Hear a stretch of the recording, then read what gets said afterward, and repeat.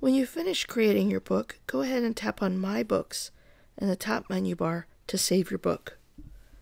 Book Creator automatically saves your book, and you can go back in, tap on the book, and continue to edit the book at any time. Below your book, you'll notice that it's called A New Book by an Author. Let's go ahead and title that book correctly by tapping on the Inspector button below your book.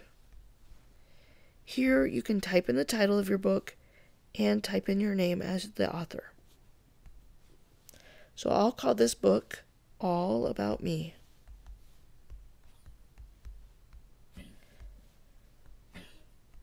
And I'll add my name here as the author.